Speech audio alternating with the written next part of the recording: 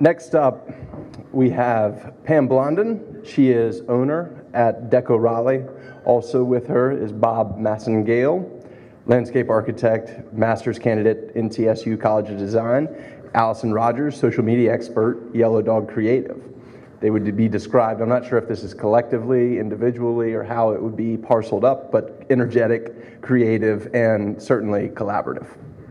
The story we want to tell tonight is about Raleigh's first parklet. This is a story about how a community is creating this space and how this space will be for the community.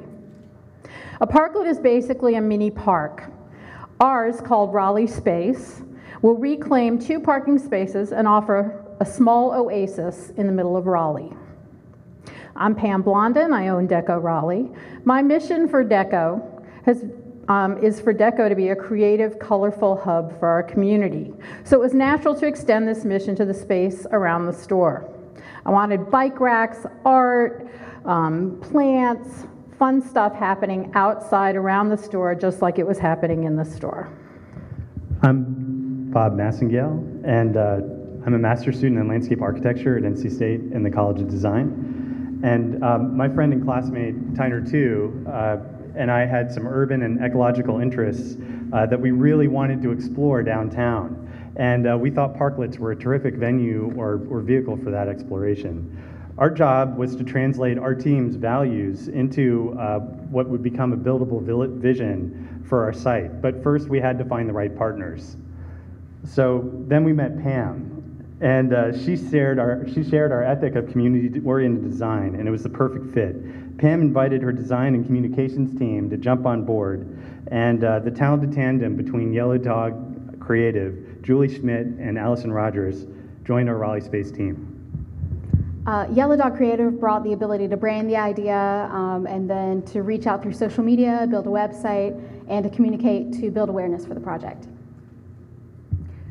From the very beginning, we were clear that this project would be about creating something extraordinary for Raleigh. We are definitely a team of overachievers, and we set the bar very high for ourselves, and we hope that we're setting the bar high for future parklets in Raleigh.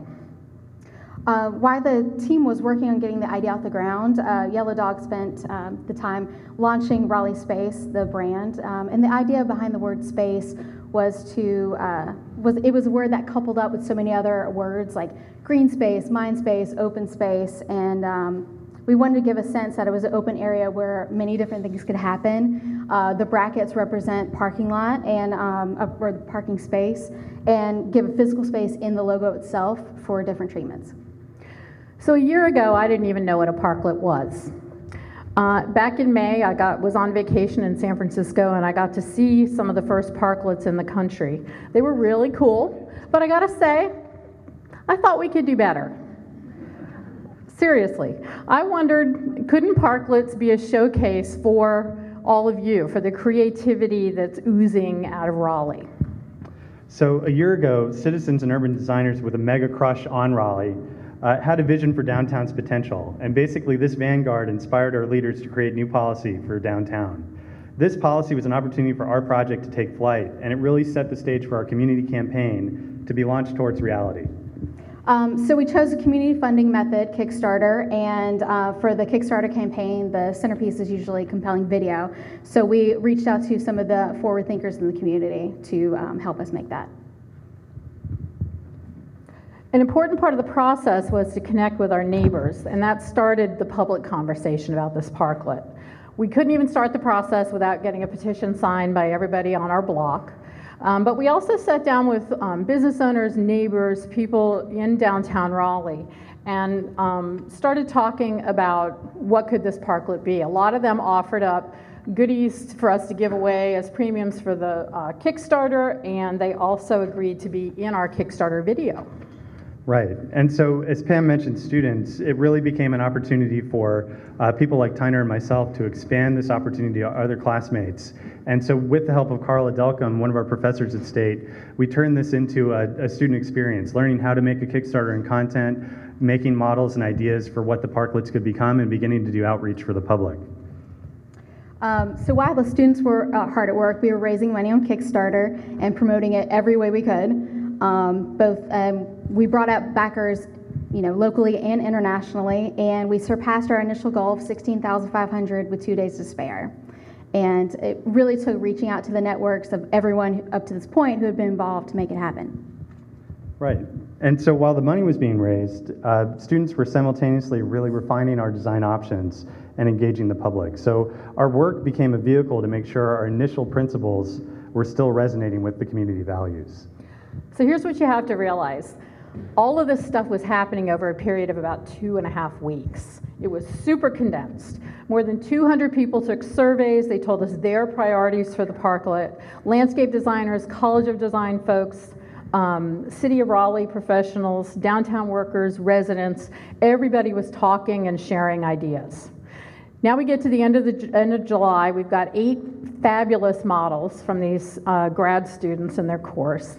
The Kickstarter has succeeded, and the city's on board.